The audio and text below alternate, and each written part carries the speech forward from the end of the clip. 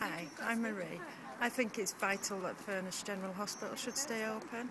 I've had 11 children up at Furness General, but I don't think it'd be very nice for first-time mums having to travel from Barrow to Lancaster. It's just a great hospital. The staff are brilliant and they've been really good with me, and I was so ill after my last child. They really looked after me, and I was had to go back a few days later, and they were absolutely brilliant. I couldn't say anything better for them. I just think it's so vital that they stay open in Barrow.